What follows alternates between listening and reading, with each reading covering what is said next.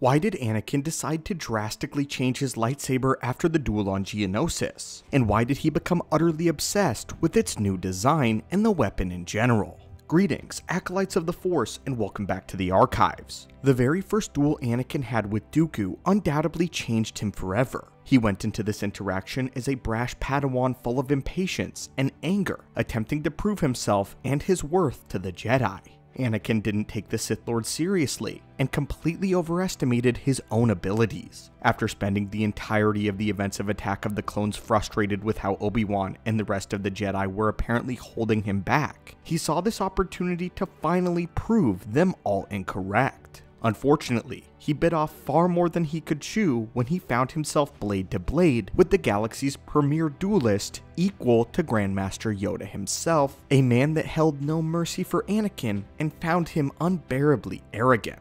In that moment, Anakin had his arm severed from his body as he underwent a very specific kind of trauma. Not the kind that regressed him to a worse state, not necessarily, but actually a form of trauma that forced Skywalker to grow up and face a new reality.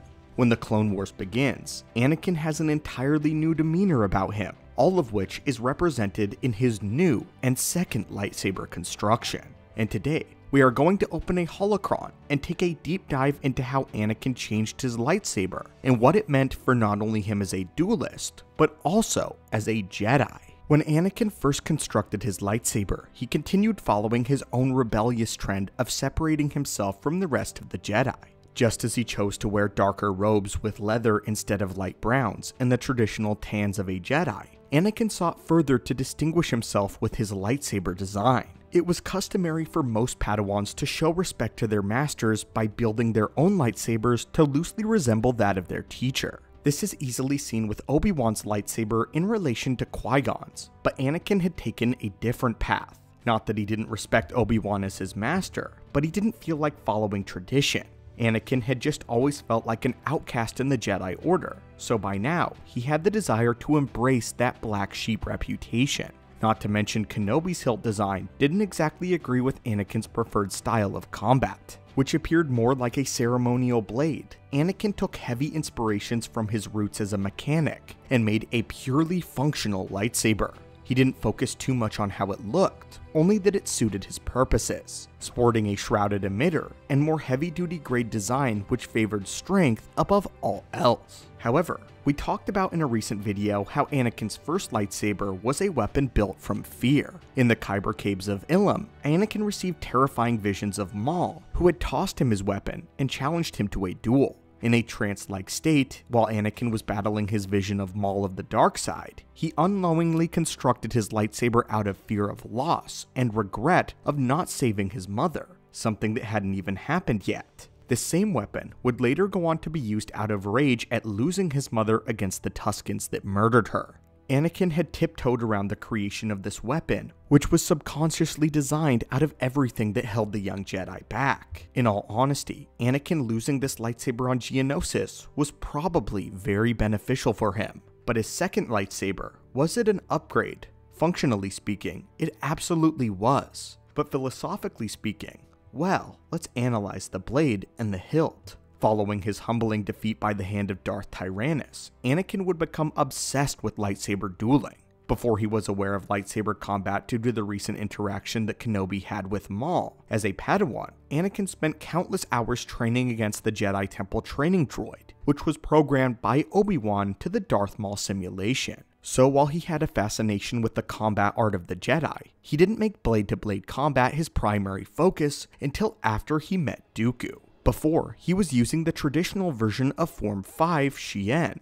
This variant of the style emphasized stronger blows, but was still largely defensive, meant for multiple opponents, and primarily was geared for defense against blaster fire and not suited for dueling. This at the time did very well for Anakin's needs, as in the early years of the Jedi, he, alongside others, likely didn't expect to be crossing sabers with any other Force wielders at all, and why wouldn't they? The Sith were believed to be extinct, or at least in hiding, and the only one they knew of was Dooku and the mysterious Darth Tyrannus, even though at the time, Dooku had not been publicly outed as a Sith, and all they knew was that this mysterious Sidious operated from the background. But Geonosis changed Anakin fundamentally forever, and he realized he would be having many interactions with Dooku, and now he desired revenge for the loss of his arm.